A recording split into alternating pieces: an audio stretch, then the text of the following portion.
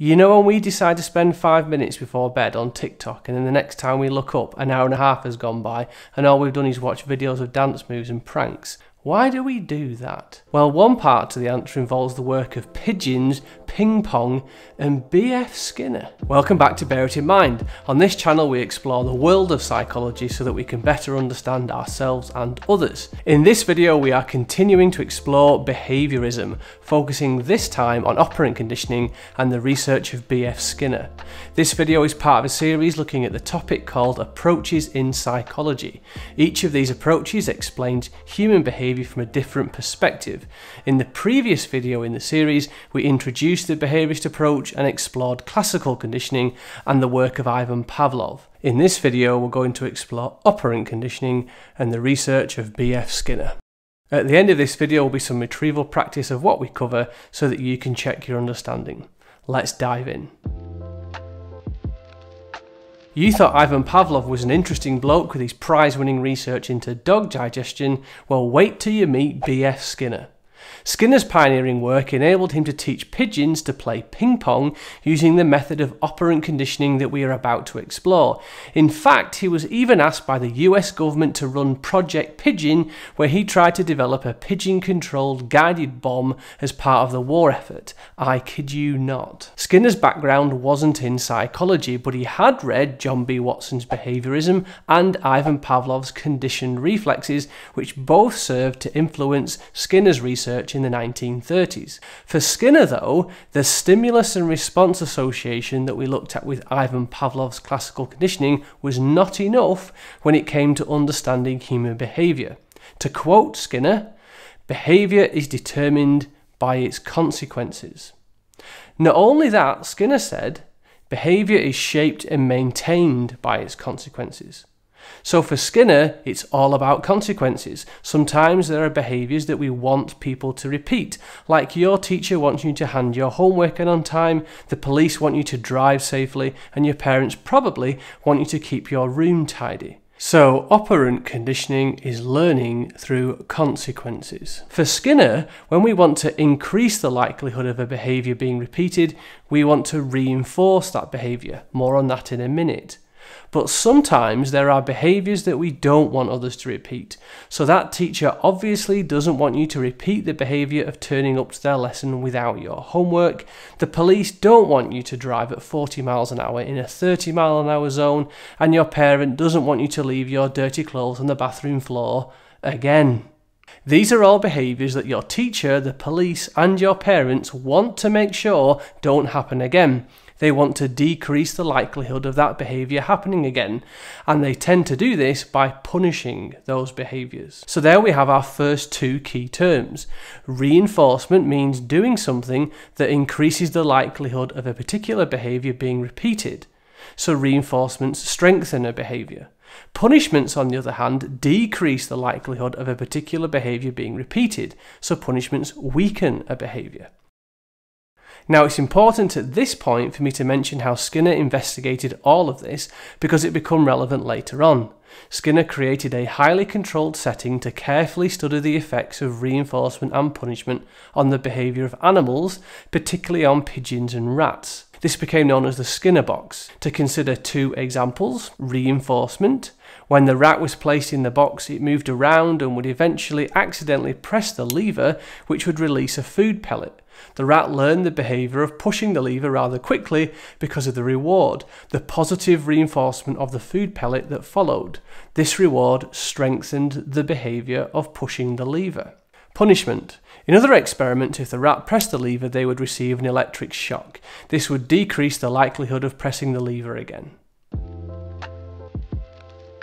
We're now going to explore different types of reinforcement and different types of punishment. When somebody wants to reinforce a behaviour, make sure it's repeated, that person has two options.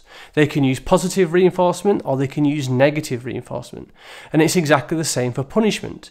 If someone wants to punish a behaviour and make sure it isn't repeated, they can use either positive punishment or negative punishment. But what is meant by positive and negative in this context?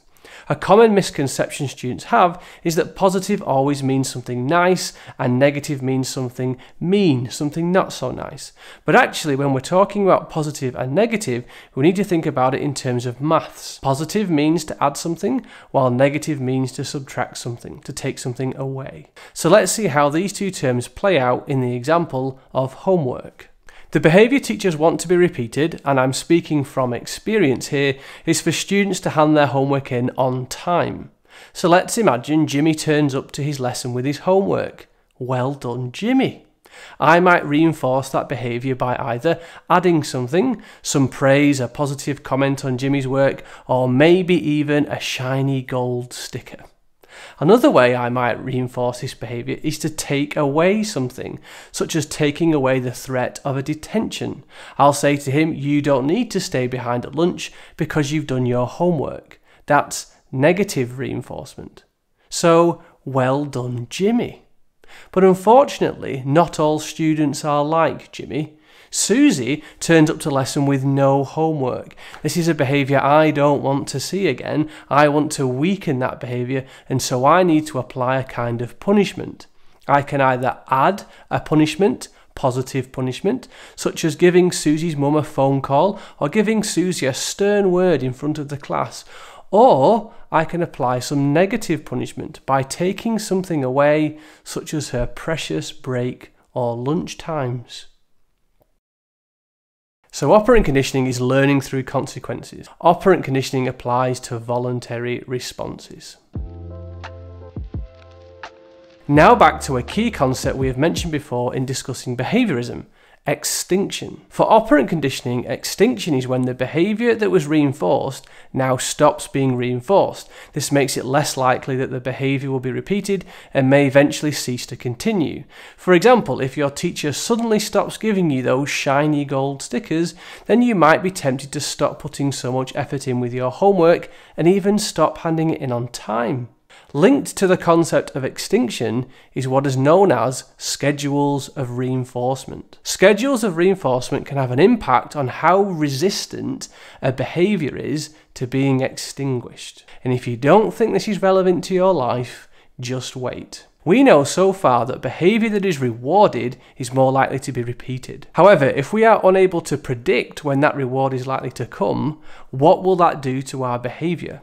This brings us to a distinction between continuous reinforcement, which is when behaviour is reinforced every time it occurs, and partial reinforcement, which is when behaviour is reinforced some of the time. The problem with continuous reinforcement is that eventually over time the reinforcement has less of an impact. On the other hand, partial reinforcement is more resistant to extinction than continuous reinforcement. So if we want someone to keep doing the behaviour for longer, partial reinforcement is the way to go. So how does it work? Well, partial reinforcement comes in 4 different types. We're going to consider 4 schedules of reinforcement. 2 of these refer to ratios. When you see the word ratio, just think of number, the number of responses. 2 of these refer to interval. When you see the word interval, just think of time. You'll also see that 2 of these refer to fixed, which means that they are consistent, they stay the same. You'll also see that 2 of these refer to variable, which means they vary, they do not stay the same. So firstly, a fixed ratio schedule. The reinforcement is given after a fixed number of responses or behaviours has occurred. For example, the rat must press the lever 3 times before the food pellet is released into the box. Secondly, a variable ratio schedule. The reinforcement is given after a varying number of responses or behaviours has occurred. The number required changes after each reward is given. This is unpredictable. For example, the food pellet will be released into the box after the lever is pressed 3 times, then next time after 6 presses, then the next time after 2 presses. Thirdly, a fixed interval schedule. Reinforcement is given after a fixed amount of time elapses following the behaviour being performed. This can be predicted. For example, the rat would receive the food pellet 10 seconds after they press the lever every time. And fourthly, variable interval schedule. Reinforcement is given after a varying amount of time elapses following the behaviour being performed. This is unpredictable. For example, the rat would receive the food pellet 10 seconds after they press the lever, then the food appears 15 seconds after they press the lever, then the next time 7 seconds after they press the lever. Now, out of all 4 of these reinforcement schedules, which one do you think leads to the most behaviours occurring and is the most resistant to extinction? The answer is variable ratio.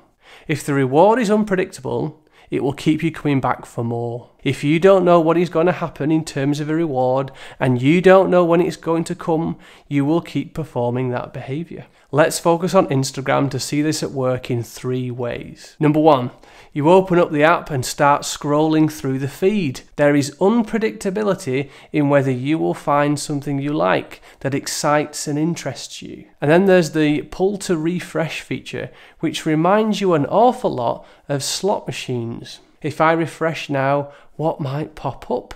Maybe I'll find something I like. Number 3, and when you post photos, you are waiting and checking in to see when the food pellet will be delivered. I mean, when you get likes and comments. Your behaviour is being manipulated using the ideas and research of B.F. Skinner to keep you using their app, to steal your attention. So now let's test yourself. Just to check your understanding, I'm going to give you a scenario and then I'll ask you to pause the video so you can decide which type of consequence has been applied in the scenario.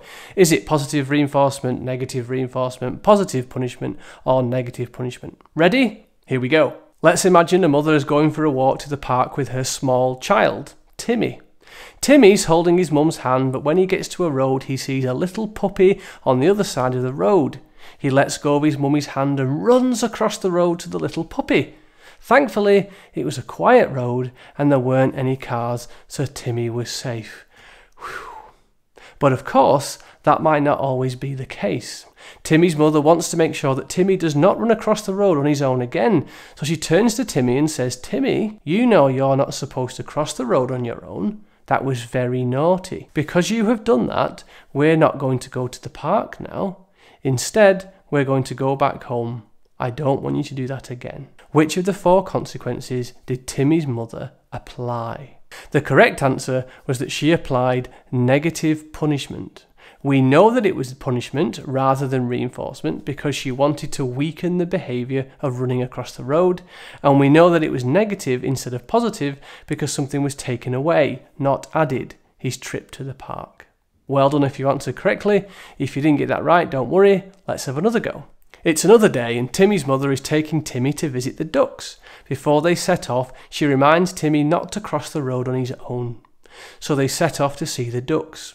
When they get to a road, amazingly, that same little puppy's across the road. Unlikely, I know, maybe the puppy's lost. Timmy holds on to his mummy's hand and crosses the road with her. Once they've safely crossed the road together, Timmy's mother turns to him and says, "Well done, Timmy. I'm really proud of the way you crossed the road. We're going to see the ducks now, and I'll even get you an ice cream when we arrive." Which of the 4 consequences has Timmy's mother applied this time? Answer: positive reinforcement. We know it's reinforcement because she's wanting Timmy to repeat the good behaviour of crossing the road safely, and we know it must be positive because something has been added, praise and the promise of an ice cream. So now let's test your understanding of schedules of reinforcement. For each of the following examples, can you identify which type of reinforcement schedule it is?